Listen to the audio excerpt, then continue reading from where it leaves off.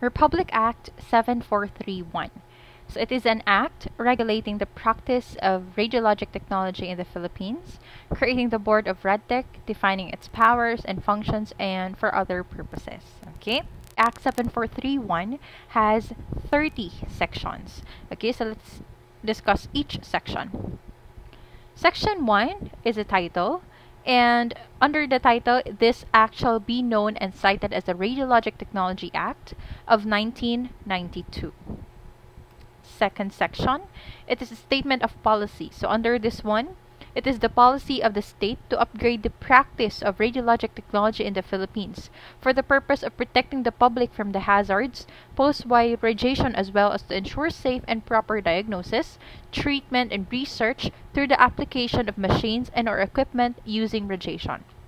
So ibig po sabihin nito, it is the policy of a RadTech or the RadTech community to upgrade the practices. Example po nito is when you are going to do a seminar or you are going to undergo trainings and get the certificates in order for you to be licensed on a specific equipment or a specific modality. So kapag nag-graduate po kayo tapos nakapasa kayo ng board exam, yung ating specialty po is just under the conventional X-ray lang po, yung mag-X-ray lang po tayo, X-ray machine. But the ultrasound, MRI, CT scan, and so on and so forth, other modalities except for the X-ray machine, is you need to have a specific certificate or a specific training in order for you to actually handle those kinds of machines and equipments or modalities under the RadTech field. So hindi pwede na isasalang ka agad doon. So you all have to undergo diagnostic procedures pa before you actually undergo to radiologic sciences na mga modalities. Okay? Next, definition of terms. So that's under section 3. So we have few definition of terms. When we say X-ray technology, it is a branch of radiology which deals with the technical application of X-rays as aid in the diagnosis of diseases and injury. Radiologic technology deals with technical application of radiation, such as X-rays, not only limited to X-rays, yan ang difference niya. Beta rays, gamma rays, ultrasound, and radiofrequency rays in the diagnosis and treatment of diseases. When we say X-ray technologist, ito yung tao, holder of a certificate of registration for X-ray technology issued by the Board of Radiologic Technology. When we say radiologic technologist, holder of a certificate of registration for radiologic technology issued by the Board of Radiologic Technology. Okay? So you see the difference. X-ray technologist is just mainly sa X-ray machine. So radiologic technologist could either be different modalities ang kanyang pwedeng ma-handle. Okay? Another definition, we have radiology. When we say radiology, it is a branch of medical science which deals with the use of radiation in diagnosis, treatment, and research of diseases. Radiologists, these are licensed physicians who specializes in the diagnosis or treatment of disease with the use of radiation. Medical physicists, a physicist who specializes in the application of the principles and techniques of physics in medicine. Board. The board here is refers to the Board of Radiologic Technology. The commission naman, it refers to Professional Regulatory Commission or yan yung PRC, yung nag-i-issue ng lisensya natin pag nakapasa tayo ng board exam. It is created under the Presidential Decree 223. Okay, so that's under Section 3. Section 4, Practice of X-ray Technology. The practice of X-ray technology shall include any and all acts by which one renders, furnishes, or contracts to render or furnish professional service as an X-ray technologist. Okay, so that's Section 4. And for Section 5 naman, for us, RadTech. Practice of radiologic technology, that's under Section 5. It is the practice of radiologic technology shall include any and all acts by which one renders, furnishes, or contracts to render or furnish professional service as a radiologic technologist. So wala na edit. As a radiologic technologist, dapat na siya. Section 6, creation of the Board of Radiologic Technology. So under the Board of Radiologic Technology, meron tayong isang chairman, and meron tayong 4 na members.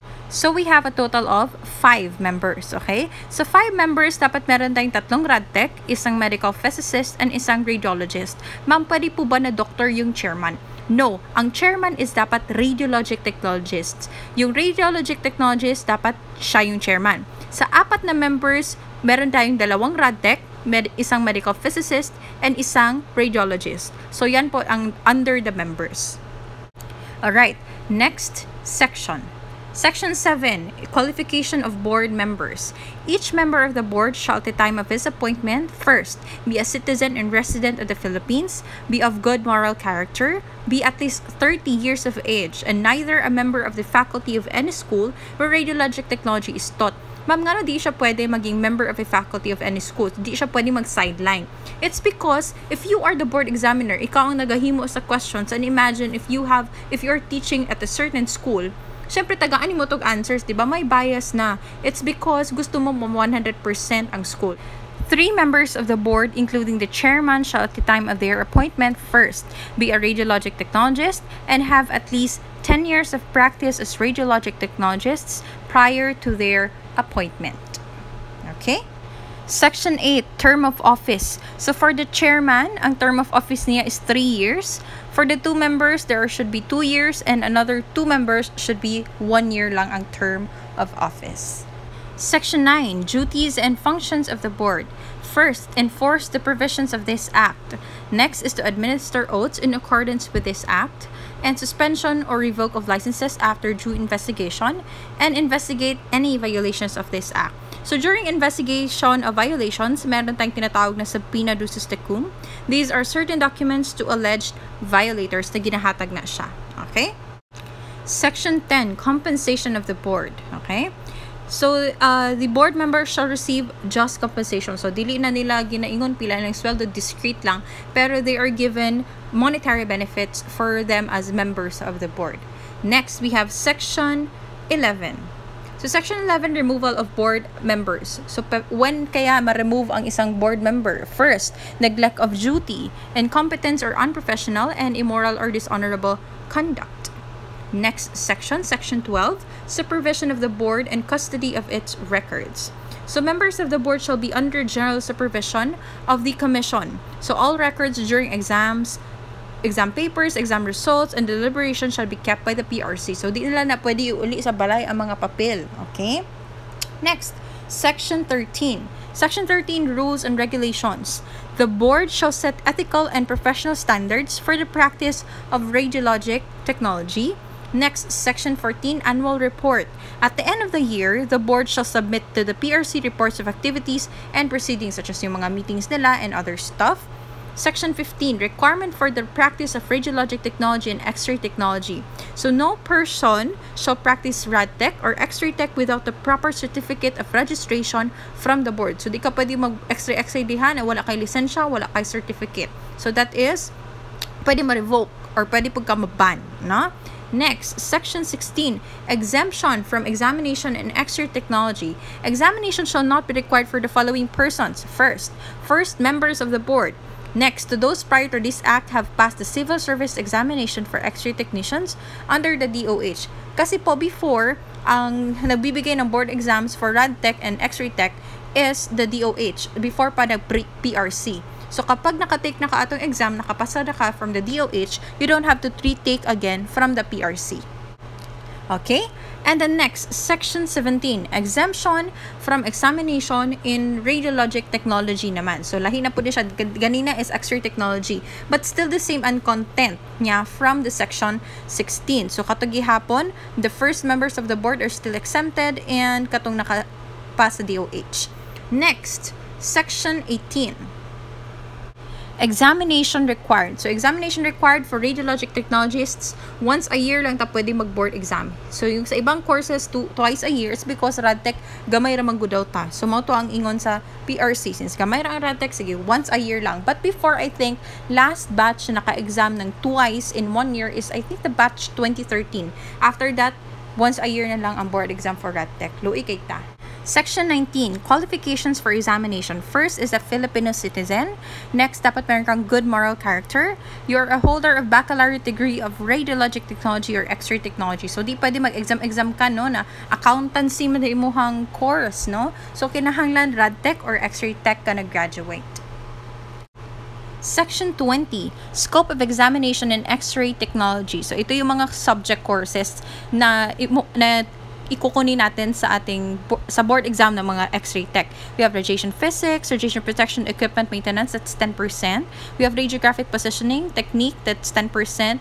Anatomy and physiology, medical term, 10%, and so on and so forth. Sa X-ray tech ni siya, iba din yung sa atin as rad tech. Okay, so for radiologic technology, napibilang tayo sa section 21, scope of examination on radiologic technology. So we have radiation physics, radiation protection, equipment, and maintenance, that's 10%. We have the positioning, technique, and special procedures, 10%. Anatomy and physiology and medical terminology, 10%. Photochemistry and film analysis, it's 10%. We have nursing and departmental procedures in radiology and professional ethics, 10%. We have ultrasound, rad-tera, nuclear medicine, radiologic pathology, CT, MRI, that's 5% each. So, in the board exam, meron tayong 5 subjects. In each subject, meron 100 items, okay? So, this one siya, if-fuse ito siya. For example, the rad physics, radiation protection equipment maintenance, plus the photochemistry and film analysis, isa na sila ka subjectan. So, 100 items na siya na exam. The positioning, radiographic technique, and special procedures, and mo na siya, isang subject lang yan siya, that's 100%. You have anatomy, physiology, and medical terminology, that's also 100 items rather. And we have the nursing, professional ethics, 100%. And then we have, or 100 items. And then we have the rad cycling, ultrasound, radiation therapy, 100 items na sila. So, if use na sila tanan 100 items. Section 22, Report of Ratings. The board shall report the rating obtained within 120 days after the date of completion. So, after yung board exam, maximum na actually ang 120 days. It's because sa among batch, I think mga 5 or 4 days lang lumabas na kaagad yung result. I think murag 3 days rin ata to. Depende kasi yan. So, mostly, karon online na siya. So, you're just going to log in sa website ng PRC Gov and then you are going to see there ang results sa inyong board exam. So, mga 3 to 5 days lang na siya. 120 days, that's already the maximum. Okay? So, there should be an average of 75% with no subject below 60%. Ma'am, what if 75 ang grade or yung total average pero na siya 58 sa positioning? So, ang gagawin nyo po dyan, yung positioning or yung subject lang na meron kayong grade below 60, ang uulitin ninyo sa next na board exam, which is 1 year pa, kasi once a year lang tayo nagbo-board exam. Pero if ang imuhang grade mismo, ang inyong average for the whole subjects is 75 or lower than 75 rather, let's say 74, uulitin mo yung buong examination. Uulitin mo yung buong board exam. So, walang exemption. Okay? So, kapag isang subject, 2 or 3 subject lang ulitin, that is what you call conditional. Meaning, may subjects lang na below 60, pero 75 ang imong average rating for everything. Pero yung below 60 na subjects mo, yun lang din ang uulitin mo na i-take sa next na board exam. Section 23, Oath-taking. All successful examinees shall be required to take professional oath before the board or any authorized person by the board. Next, Section 24, Issuance of Certificates of Registration. Certificates shall include the full name of the registrant, serial number, signature of commissioner, date of issuance, and official seal of the board. Next, Section 25, we have the fees. Application for exam, 350. Registration after passing the board, 250.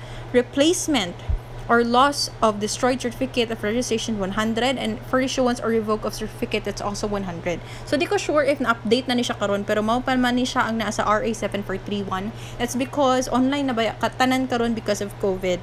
But mao lang sa ni siya ang atong i-follow kay mao man pud ni ang nasa Republic Act. Okay? So, dito maghimo-himo og ato ang charge. Okay? Next, Section 26, Penal Provisions. A fine of not less than 10,000 nor more than 40,000 pesos, or imprisonment of not less than 1 year nor more than 6 years if, first, without certificate, second, expired ang license mo, and third is forged ang certificates. Grabe na gid no ang pagdaya, no, nag-extra ka, wala dai kay lisensya, wala kay certificate. So ito yung mga penal, that's under Section 26, the penal provisions. Section 27, we have the appropriations. The amount necessary for the compensation of the board shall be included in the General Appropriations Act. Section 28, repealing clause. All laws, decrees, orders, rules, and regulations inconsistent are hereby repealed or modified accordingly. Section 29, missing. Nalibat siguro ang naghimo ani ang RA, na-miss na niya ang 29. Next, Section 30, effectivity clause. This act shall take effect 1 month after its publication. And for RA 7431, it was approved April 22 of 1992. Speaker of the House at the time was Ramon V. Mitra Jr. The Senate President during the time was Neptali A. Gonzalez. The President of the Republic of the Philippines during the time is Corazon C. Aquino, and the DOH Secretary is Dr. Juan Flavier. Okay, so that's it for our lesson on RA 7431. I hope you guys learned something. I'll see you in our next lecture.